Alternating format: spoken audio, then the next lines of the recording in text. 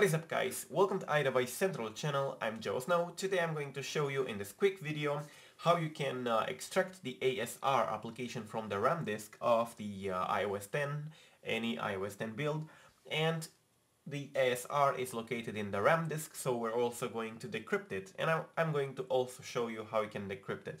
Well, let's see. We need an IPSW of the iOS 10. This happens to be the iOS 10.0.1 IPSW because I have it downloaded right here for the iPhone 5S, but you can use any IPSW for any device running iOS 10. And you need to make it a zip file like I did by changing the extension right here from IPSW to zip. Then you double click it and it will extract into a folder like this.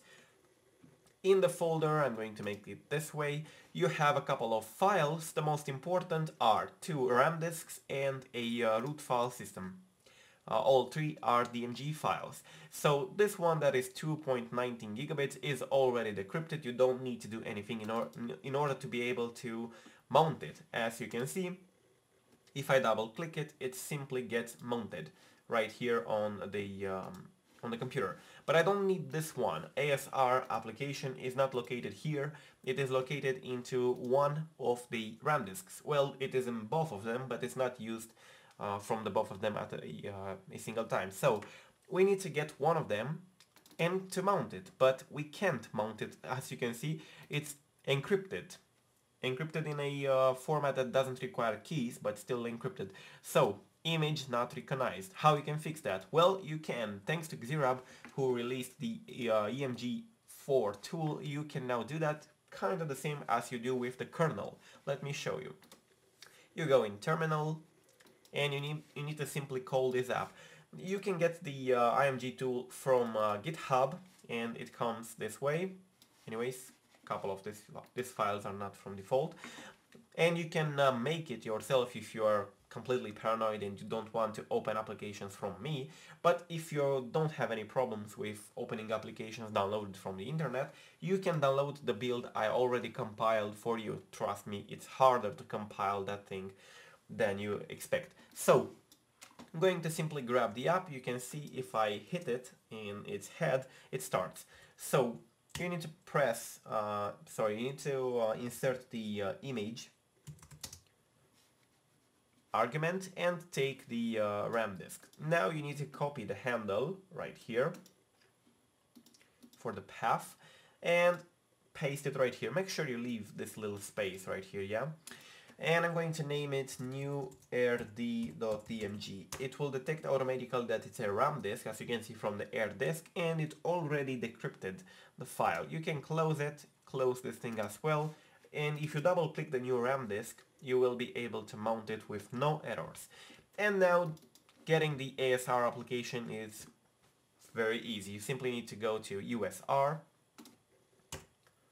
which is right here, to SBin or system binaries, and you get ASR from here. Now a quick note for our Windows users, there we go. This thing can be done on Windows, and you can download the build for the IMG4 tool for Windows in the description. The command is the same.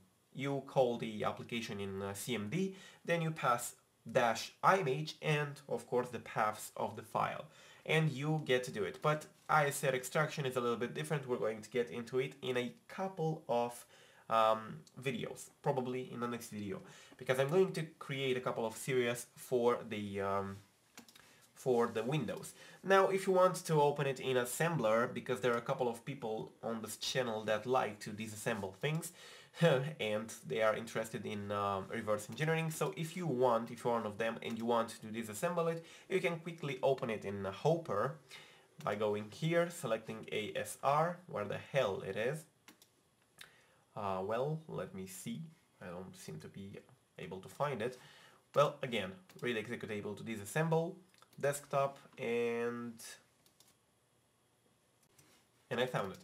Anyways, it's a Mac O architecture 64, so that you know it is the correct file. You click OK, and the Hopper should start doing its trick.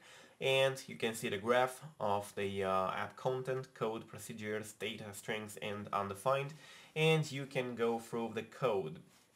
As you can see, it's already finished, so you can start going through the code. You can already see the cross references right here, and you can see part of the labels, part of the strings you have, so on. So disassembling it is not a hard part after you get it. The most important part is that until a couple of days ago we weren't able to get it from the file.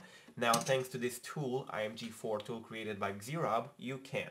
So this is it, guys. This is how you access the Ramdisk on iOS 10 for all devices. I'm going to also have this tutorial on Windows soon for those who are on Windows, but as I said, the procedure is kind of the same.